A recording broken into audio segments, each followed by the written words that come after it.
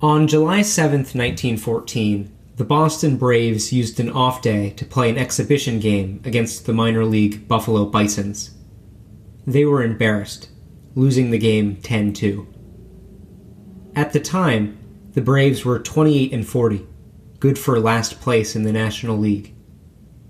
98 days later, they would win the World Series.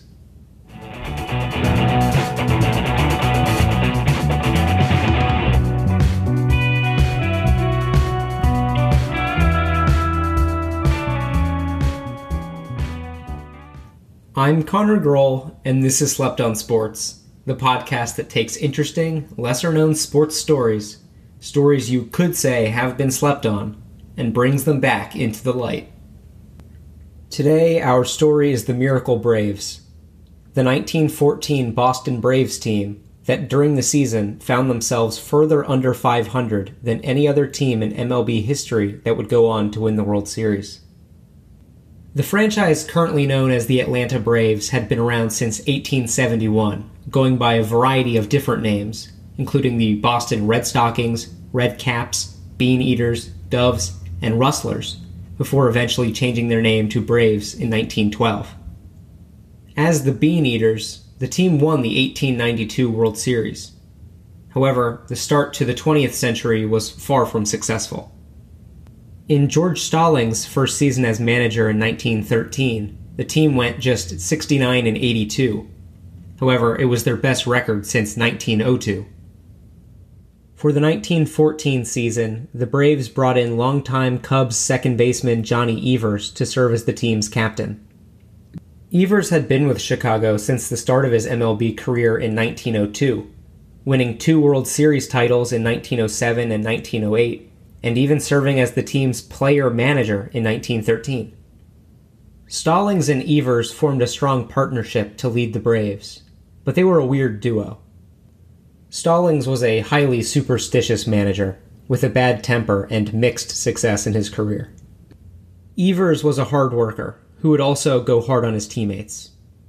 However, he also dealt with nervous breakdowns, and would frequently fight with umpires and get ejected. He also reportedly weighed no more than 130 pounds for his entire career. Other important players for the Braves would include the pitching duo of Bill James and Dick Rudolph, and future Hall of Fame shortstop Rabbit Moranville, who was just 22 at the time. The New York Giants entered the season having won 3 consecutive National League pennants. They were favorites to win their 4th in a row, and the Braves were not considered to be even remotely in the picture. The perennial losers found themselves with just 100-1 odds to win the pennant in an 8-team National League before the year began.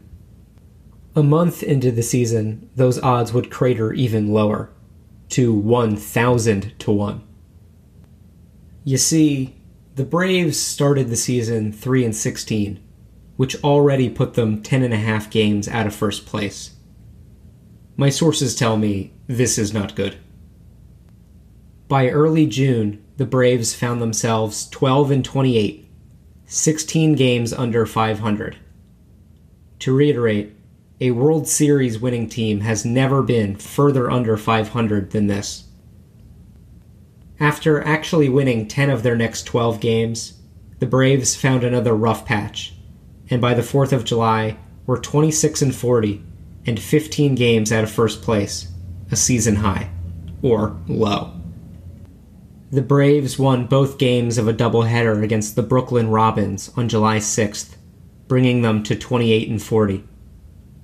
Then it was time to head to Buffalo.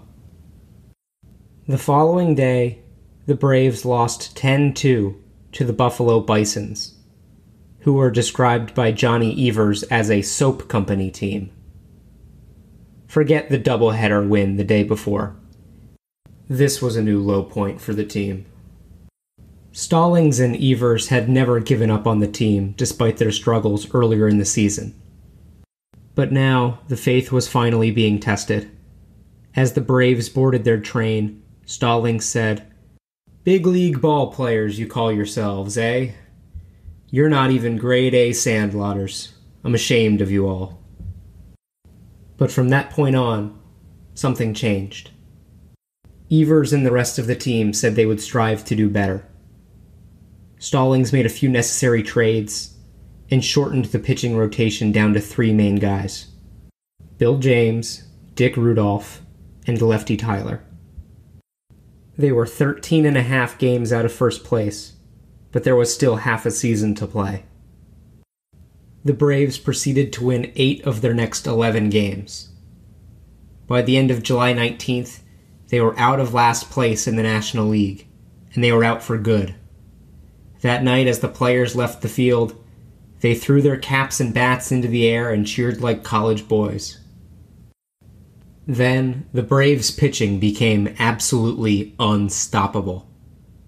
Over the next 14 games, the team allowed just 18 runs, going 12-2 over the stretch. During this run, they played the Pittsburgh Pirates 7 times. They shut out the Pittsburgh Pirates 6 times. Pitching is really what made the difference for the Boston Braves this season. For the year, they would end up batting just .251 as a team, but their pitching was exceptional. Bill James and Dick Rudolph would each win 26 games on the year.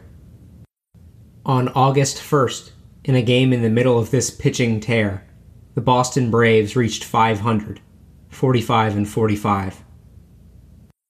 The Braves got special permission to play the game at Fenway Park, the 2-year-old home of the American League's Boston Red Sox.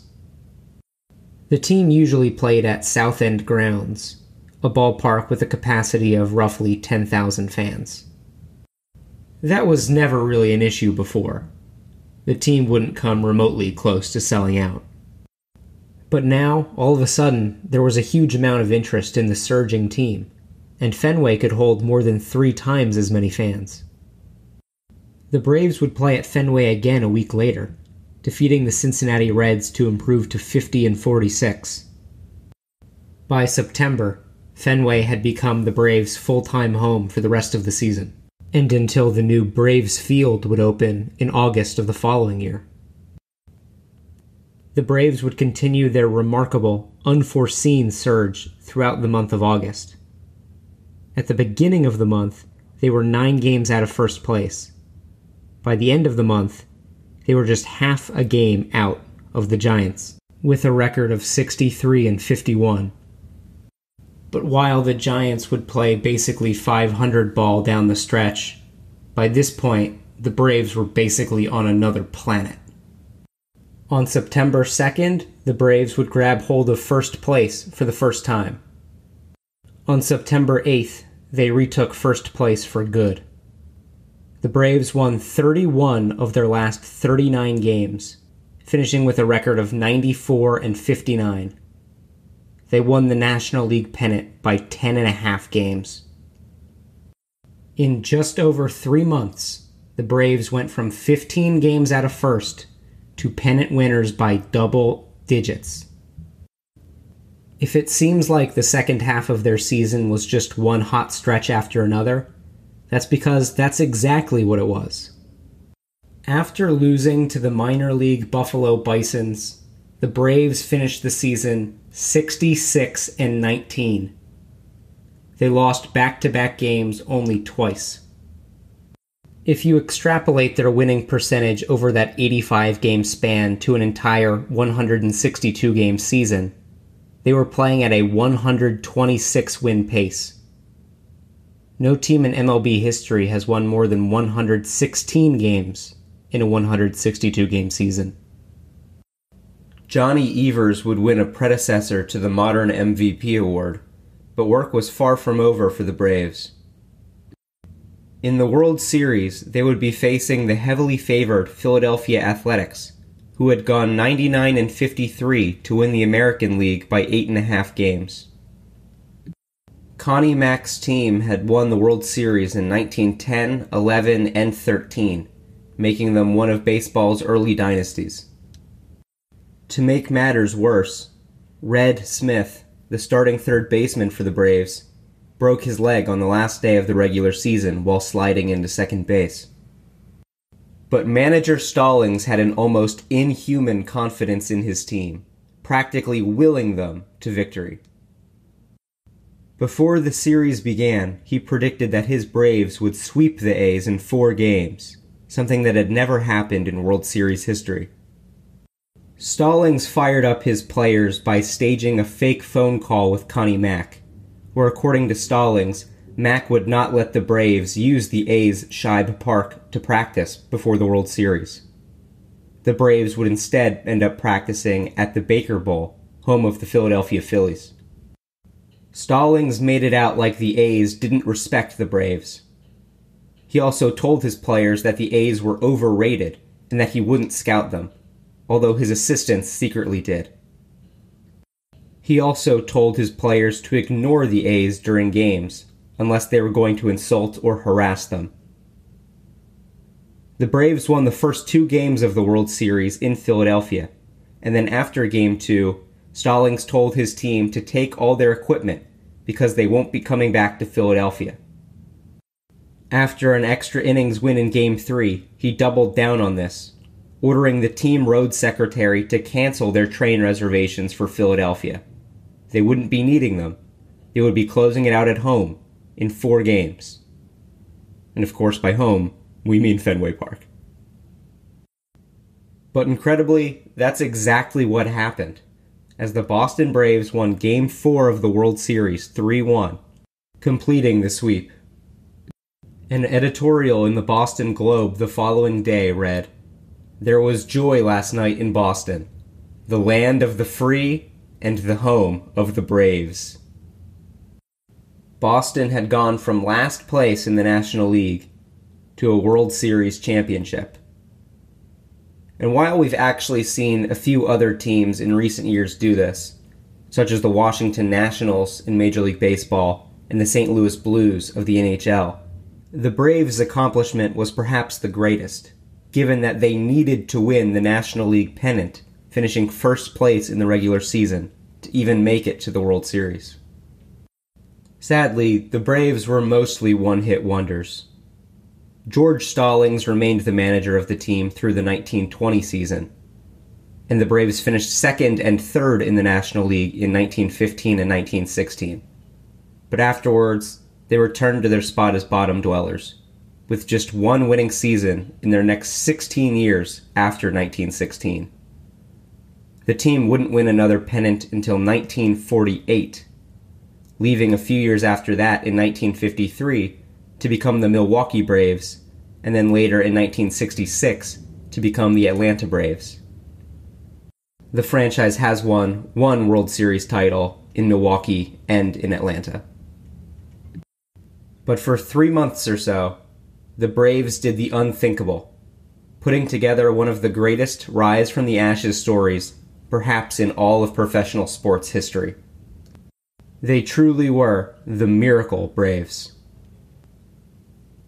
This will be the last episode of Slept on Sports, at least for a while.